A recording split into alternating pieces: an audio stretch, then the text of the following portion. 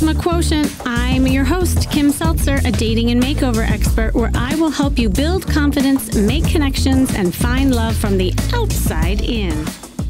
Do you hate dating and find it exhausting? I mean, do you wish you could just skip the dating and just get to having the boyfriend or the committed relationship, or maybe you don't even know how to date? A lot of times, people are shy and you become anxious just thinking about meeting strange men. But for whatever reason, if you are like a lot of women, you might prefer being in a relationship rather than meeting a bunch of men, which saps your energy. But the truth is that there are a lot of different stages in dating, and all are important and necessary in attracting a great partner. And if you haven't heard the earlier podcast that I did on the phases of dating, I encourage you to go back and listen to that so you know what I'm talking about. And the biggest mistakes I see women make is that they tend to be more relationship oriented when they date. And if you are a relationship person and you're dating like one in the courting phase, you might be getting too attached to the outcome, which ends up being too serious and it's too much. And you start thinking about the person in front of you within 30 seconds. How can he be my boyfriend? Or if you don't have any dating experience at all, you may not understand the fundamental rules to dating, period. I want to share a story with you about a woman I worked with who never really dated. I mean, she always had long-term boyfriends and she hopped from one boyfriend to the next. And she just didn't learn how to date without getting too serious. And so when we spoke, she really wanted my help in finding her soulmate. I mean, that's how she came to me, find me my next relationship, basically. And she loved being in relationships and she absolutely hated the thought of dating. When I explored with her what was hard about dating, she disclosed that she felt it was exhausting. She just thought it was like game playing and that she honestly didn't even know how. The problem was that she was attracting lopsided and unhealthy relationships because she would fall into the vortex of the relationship right away. And then she would end up losing herself in the process, only to end up feeling unheard, like the men really didn't know who she was or what she wanted. And we talked about how she was the common denominator. Obviously, we couldn't change the guys, but there were things that she could do. And it was because of the way she was dating, or not dating for that matter. I asked her what it would be like to date multiple men without getting attached and to just have fun. And she admitted, and she was almost feeling guilty as she was saying it out loud. She said that it actually felt like that would be really good for her, but she didn't know how. And she also didn't know where to meet the men. And I said to her, I want to teach you how to date smarter, not harder, and not lose yourself in these unhealthy relationships. So that's what we did. And I put together a plan for her. And a year later, she ended up in a wonderful partnership. And what I taught her is what I want to walk you through today so that you can learn how to date and date without getting attached and have fun doing it. This is crucial for you if you are frustrated with unhealthy relationship patterns, unhealthy men, and really want to change it. This is crucial for you if you are just coming out of a long-term relationship and you're getting back out there. This is crucial for you if you want to learn just how to date. And this is all important because when you learn how to date right, you're going to attract a positive and fulfilling relationship. But I know what you're thinking. You're like, Kim, I don't want to just date around. I'm not that kind of person. I just feel almost sleazy having sex with a bunch of guys and I don't want to waste time. All right. First of all, you don't have to have sex with a bunch of guys. That's not even what dating is about. And actually, you are wasting more time getting sucked into relationships that don't work and not serving you and not understanding who you are or demanding more for yourself. Because once you learn this, you can learn how to date without attachment, have fun doing it. And I want to walk you through now these 5 steps to successful dating. Okay, number 1, really get clear on what your mission is. I talked about this before. I encourage all of you to write down your mission statement when it comes to dating, just like you would in business, right? What is it that you really want? Get clarity around that, because I think there's just so much noise out there, and we can also get caught up with what other people want rather than what you really want. There was this woman I was working with recently, and she was actually a widow. And, she finally kind of got through the whole grieving period, and she really was ready. I think it's been about 2 years now. And she's like, yeah, I want to start dating again. And I want that next relationship. And she was like telling me just the endless list of all the qualifications that she wants her guy to be. And she was looking for that soulmate again. I'm like, whoa. Let's slow down for a second.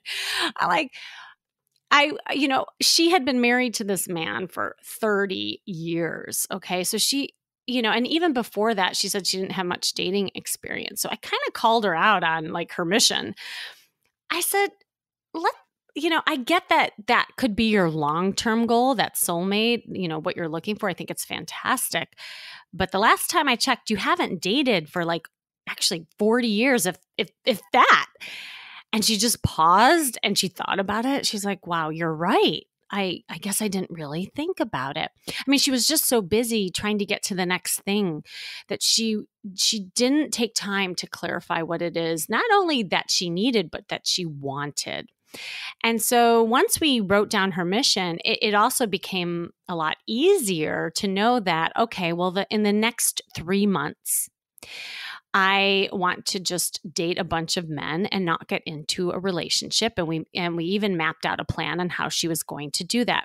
So in your mission statement, it's really important to be as specific as possible. Like, how many dates do you want during the week? What do those dates look like? Where are you going to meet these men? And what is the outcome that you're trying to achieve? And once you get clarity on that, then it's time to go out there and start doing it. So then step number 2 is putting together a solid dating plan. This is what I help people with all the time. Like a business plan outline, you're going to outline where to go, how to approach meeting the opposite sex. When clients come to me with feelings of discontent and frustration around dating, I help them develop a dating plan so that they get out of their rut and infuse more positive energy and create opportunities to meet several potential mates. So you want to look at your activities, your social circle. Like, do you have a good set of wing gals that you're going out with to have some organic interaction with men? Are you taking some classes? Then you can even start entertaining going online and looking at the various sites that you want to use. Like, you need to start just getting traction. I always tell people, don't worry about the qualifications of the man right now. Just map out a plan on how you're going to do it, because most likely if you're after the age of 20, the infrastructure of college, which is like built-in social life, is gone. And the older you get, the harder it becomes, because life happens. People start being in different places. A lot of people get married, move away. You might be in a different location. So you have to build that for yourself. You have to take action. It's not just going to happen on your own. You have to date almost as if you are networking for a job. Like, if you were out of a job, what would you do? You would start making a list of, people perhaps that might know of jobs. You might start getting out there and meeting people. You might start applying for jobs online. Take what you know about business and apply it to date. However, and I say this with a however, because all you business-minded and successful women, I can hear you just saying, oh yeah, well, I'll just get down to business and I'll start, mapping this out. And that's great. What I'm telling you to do is to do that. But then once you start going on the date, I don't want you dating like a business person. Okay. So that's going to be the harder part for you. So we'll address that in a second. All right. So that's number 2. Just put together a solid dating plan, because I get this all the time. You know, people are like, Kim, where are all the good men? I don't see the good men. And if I had literally $1 for every time I heard that, I would be a very wealthy woman. Anyway, so if you do that, you also will be empowering yourself to take action, and you will get results. I promise you. It's a numbers game at this point. All right. Step number 3 is, once you start getting traction and you're out on these dates, be honest. Okay. If you are just dating and you're not in this relationship mode, right? You're just learning how to date without attachment. Don't feel bad about meeting different people. In fact, the guy, or if you're a guy listening to this, the woman is most likely dating around too. This is a normal part of the courting phase, and relationship-oriented people have a hard time understanding that, and there's a lot of guilt that gets attached to it. Many of my women clients state that they feel guilty for dating more than one man at a time. Is that you? If that's you, you have to take a look at that. There's nothing wrong with what you're doing, as long as you're honest about where you're at and true to yourself. Then that person's going to respect it. In fact, not being hyper-focused on one man or one person creates a very kind of sexy, fun challenge sometimes, which will make the man want you even more. It's almost like you're not, you're letting go of that anxiety of latching on and seeing if this is your potential boyfriend. And when you relax and you let that go, actually, that's when magic really starts happening. So if this is something that you're grappling with, you get attached, it's essential to do this and just be upfront with the guy. You can say, look, I'm not looking for a relationship right now. I'm just looking to meet lots of people and have fun and actually learn some things about myself. I mean, you can be totally honest, and that's that vulnerability that's also really attractive to a person. And as long as you're doing that and he's cool with that or she's cool with that, then perfect. That's somebody that you can maybe just have some fun with and casually date until it turns into something, or if you're ready for something more. Okay, so that's step number 3. Step number 4. Okay, I know I harp on this, but it's crucial. Let go of the list, ladies. And this is mostly ladies that I'm addressing in this one. Unfortunately, many women focus too much on the end result of the relationship rather than just being present and enjoying getting to know someone. In fact, if there's a tendency to have this list that scrolls out 10 feet long of all the qualities a man must be. And I've talked about this before. A lot of times this is our hurt list, right? So it's a way to protect ourselves from getting hurt again. So you want to make sure that the next person has the other qualities. But in this case, you might be spending wasteful energy constantly checking off the list. And in the end, decide that no one's ever going to be good enough or really fulfill your requirements. So therefore, you end up hypothesizing there are no good men out there because there's too much emphasis on completing the checklist during a date. It becomes a Q&A interview. And this is what I was saying in the beginning. So after you're mapping out your dating plan, I don't want you going in on the date like an interview. And if you do that, because, you might dismiss him as boring, not right for you. Ladies, let go. Just let go of the list, be in the moment, and see if you have chemistry. There is plenty of time to get to know someone. There's a woman that I worked with, and in this case, she had no dating experience, hardly at all. And the little dating experience that she had, she was really attracting some unhealthy situations for sure. But it never got to the point where it really became more intimate and deep. And I was coaching with her, and because she had little dating experience, she was really getting caught up in the physicality of a guy.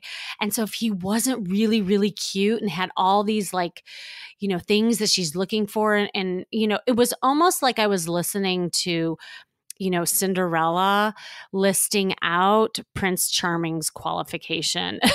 and I said to her, I said, look, you're dating like you're in a PhD program, like you've gone through schooling and you're in this like higher schooling and now, but the problem, you're still in grammar school. And she just, because she was an academic.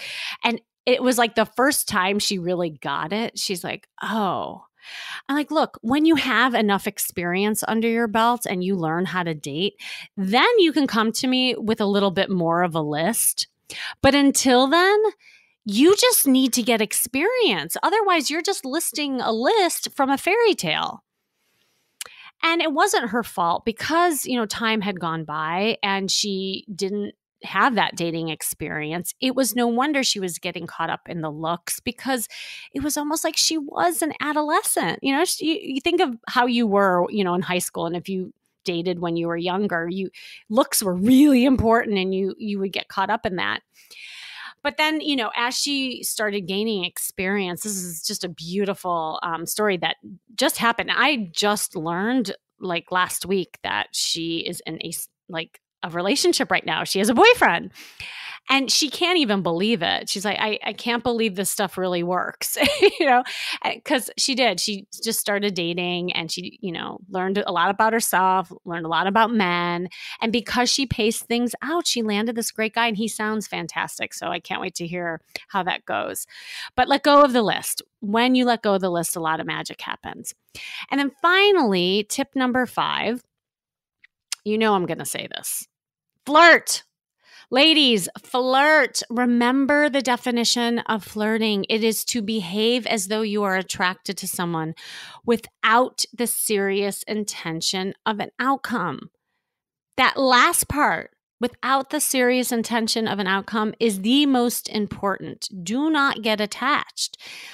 Your purpose, your sole purpose as you are going out there and dating, is to create a magnetism that just draws people to you, to create a curiosity where you go in on a date and just say, I wonder what I can learn from this guy, and be playful and have fun. And, if I don't like him, maybe there's just something I can get from this date. Maybe he takes you to a restaurant that you just never learned about before, and you go back and you meet the guy because of that. When you go back to the restaurant, there's so much magic that happens when you let go of the outcome. You really stay present and just flirt and have fun. Enjoy receiving, enjoy getting dressed up and feeling feminine and getting compliments from a man. I mean, there's nothing like that. I shared this in a podcast where I remember that first feeling I had when I really started putting intention into my dating wardrobe. And yes, I did wear that red dress, I think, on one of my dates. But then I, got savvy and got some other dating clothes. I enjoyed, that the men actually enjoyed me. I know that sounds kind of strange, but I don't think I ever embraced that before. So embrace that attention, that admiration, the compliments. And if you're somebody that's not used to that, even more so. And that's what also dating can be about. It's about getting comfortable with the opposite sex, finding you attractive, and helping you with your sexy confidence. There's another woman that I'm working with, and she's a nurse. And she's so used to always giving, never receiving. And of course, did not have some healthy relationships. Now she's divorced and had been a while. And what she was doing is just putting all these guys in a friend zone. Like she just, she was too scared to even, entertain flirting and dating lightly and all of that. A relationship oriented person for sure. but she is now doing it. I mean, she's really like, she got some new clothes, she's lost weight, she's enjoying different men, and she's enjoying the attention she's receiving. And she can't believe it. Like, at first she almost felt guilty, but now she's learning how important it is because, again, when you love you, men will too. So hopefully that was helpful. Just to review, you're first going to get your mission statement down, get clarity on what it is you want. Second, you're going to put together a solid dating plan. Then once you start getting traction, I want you to be honest with these guys and just, say you're not looking for a relationship. You're just really learning how to date and meet lots of people. Fourth, you're going to let go of the list. And finally, flirt. Okay. And those, obviously there's more steps to it. And I encourage anyone to hop on the phone with me and see where you're at so I can help you progress in things. But I think if you start with these fundamental steps, you will start seeing a difference in the way you date without attachment and have fun doing it. Okay. So I have a great letter that was written to me that pertains to exactly what we're talking about today.